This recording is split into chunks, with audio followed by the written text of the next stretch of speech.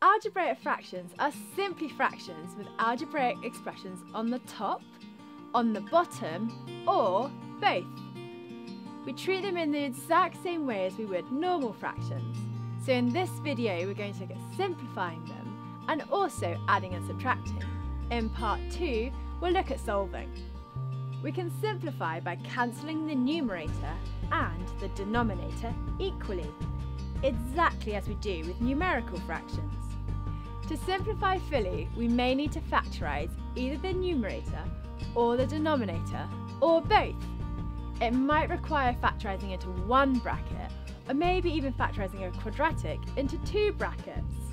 Can you simplify these two fractions by factorising first? Pause the video, factorise and then simplify, and click play when you're ready to check. How did you get on?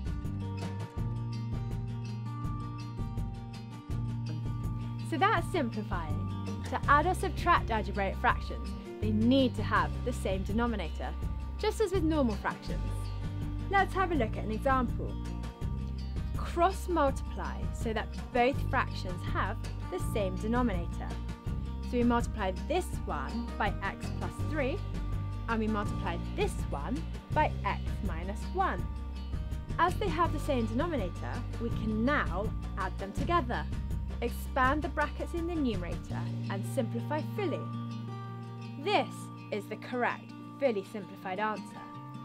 Or you could also write it like this, either one. So here's two for you to do.